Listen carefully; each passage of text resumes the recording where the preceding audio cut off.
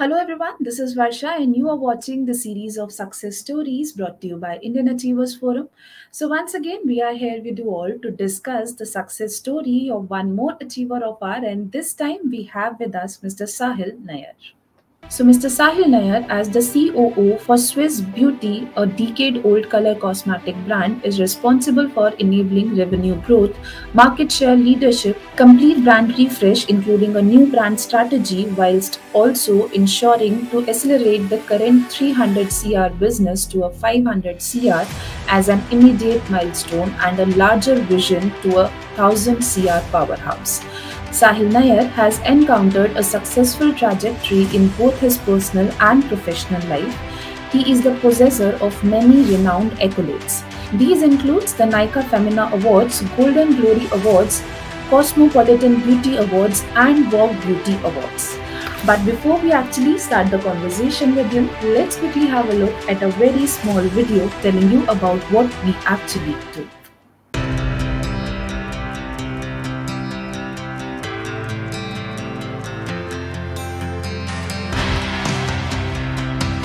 Indian Achievers Forum is driven by a full-fledged advisory board. The board consists of experienced personalities who have excelled in their respective careers. Together, the forum organizes conferences, events, workshops, exhibitions, trade shows and B2B initiatives in India as well as abroad. Where there is passion, there is achievement. And where there is achievement, there is Indian Achievers Forum.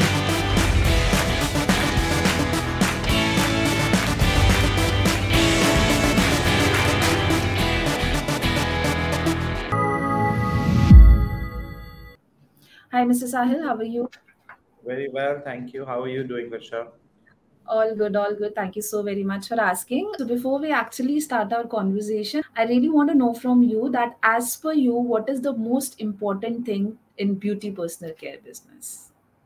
So, I think a lot of people will know this, but I still want to re-emphasize, and I can't re-emphasize more on the fact that how important is product. I think in beauty and personal care, all other metrics, everything else comes only after the product is perfect. So, I think the very age-old formula of the four P's of the price, the promotion, the place, but before all of that, a single most important thing is your product. Absolutely, sir. So now, as we are moving ahead with this, I really want to know that every industry have their own set of challenges with them. So, as per you, what challenges you feel that this category faces? So I think the challenges are two, and I think that's there in a lot of categories, slightly more in our category. One, I think there are a lot of players, but that's not the challenge, right? If there are more players, there is more business. But the concern lies is that unfortunately, a lot of people don't understand the depth of what they are doing. They only understand the width. They have a great idea, but they don't have the execution. So which is leading to a lot of brands, which is leading to a lot of people in this category who may not really understand the pulse and the DNA of the product they are working in or the category they are working in. Only because an ABC is doing it, they also kind of jump onto the bandwagon, which is actually just making creates a lot of noise. It creates a lot of clutter.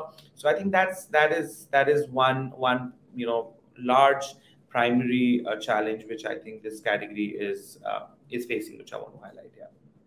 Right. So now talking about your company, which is Swiss Beauty, what sort of products are you people delivering in the market? So if you can please brief us a bit about those. Sure. So Swiss Beauty actually is almost a 9.5-year, 10-year-old brand. It's as the name suggests, everything got to do with beauty has got to do with Swiss. The reason the name is Swiss Beauty is because trying to aspire to be, at the quality of Swiss standards, and which is why I said in the initial phase also that product is the most important. So I think as a beauty brand, our biggest strength is color cosmetics. I think we are very, very strong in color cosmetics. May it be face products, may it be eyes, lips, nails, very, very large portfolio of almost 1,500 SKUs across 400 cities, 8,000 retail doors. But biggest strength for us is color cosmetics.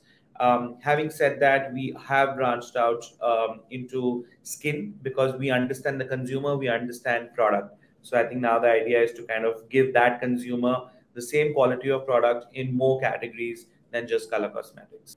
Amazing, Mr. Sahil. So now moving ahead and talking about the future, what further plans are you having for the company or for yourself in the upcoming years? So if you can please share a bit of those plans with us as well. So I think if I speak personally, I don't have much to say because I think if my brand and my company meets the success milestones which it has set itself out to do, it's a personal success for me as well. So I think I'll just speak about the company and the organization. I think for us at Swiss Beauty, what's very important as an immediate milestone is to reach to more retail doors. We are targeting 35,000 retail outlets over the next few years. We are looking at reaching out to a lot more BA beauty advisor doors. So there's a slight premiumization of the brand, which is there for us to do. Third, and the most important for any brand, for any business, is turnover. So we're hoping to raise 500 crores very very quickly, and I think the next immediate milestone for us is to be a 500 crore brand in the color cosmetics and skincare industry. Lovely, and I wish you all the success for all these plans of yours as well. So now moving ahead, now comes the question which I, personally love to ask our awardees, and that is, what are your feelings on winning this Indian Achievers Award for yourself? Since the name is Indian Achievers, so I'm going to leave one emotion about, which is a sense of achievement. So I think that leaving that aside, I think there's a sense which is of a very satisfying experience and gratitude. Very very important, because I think when for anyone who wins, something which is so prized as this, I think it becomes extremely important to be very grateful, and also a sense of pride that one has been able to, for the last n number of years, contribute meaningfully for a forum like Indian Achievers Forum. For 23 years, you guys have been doing these awards to actually recognize me as an individual for my excellence in beauty and personal care. So yeah, I think satisfying, grateful, and proud. Yeah. Lovely, and you are a truly achiever, I must say, sir. So now moving ahead, and as we have discussed about your professional role and also the upcoming plans that you are having, tell us a bit about your social contribution to us in the CSR activities that you are involved in, please. So this actually, I'm going to speak at a slightly more macro level, because I think social responsibility is something which is very large. So, and it also includes a slightly it also includes sustainability for us as as an individual, and as a company. So at a macro level, if I speak, maybe our gifting options, maybe our packaging options, moving a lot away from plastic, single-use plastic, moving a lot towards recyclable items. Even in my personal life, whatever I use, whatever I gift, may it be Diwali, may it be any large announcements which go into numbers of hundreds and thousands. We give plants, we give things which are recyclable, reusable. So I think that is one. Second, there's a lot of personal charity which is involved at both levels of the organization and as personal, may it be for the specially abled children, and may it be for even the I don't want to use the word handicaps. I think I'll leave that as specially able. So I think these are the two places where there is a strong focus for us. Also, when we are purchasing, procuring, we try and purchase and procure from the local artisans, because I think that also really helps promote that. So wherever there is a requirement, we don't try and go to the largest vendor or the biggest manufacturer. We do try and go out and reach out to our local artisans in that aspect. Right. So now, before concluding our lovely session, what message or mantra you would like to give to our younger generation to become successful in their careers? Okay. I think I'll give two. One, since you asked, and one is free advice for everyone. One, um, please remember people, your team, maybe the people you work with, maybe the people you study with. They are actually the people you'll grow with. Competition is good. It's not bad. Having said that, stepping on anyone to get somewhere is not the best route to take, because you'll be surprised that you might reach. It is like a snakes and ladder. You might reach here stepping on somebody. The other person might reach here tomorrow. right? So I mean, if you decide to grow together, I think it's a lot more fruitful journey. Please focus on the journey. Don't just take shortcuts. There are no shortcuts to success, and there is nothing succeeds as success. So I wish the young entrepreneurs, young people who are coming into the industry, don't take shortcuts. The shortcuts are not going to work. They might work for a very short period of time.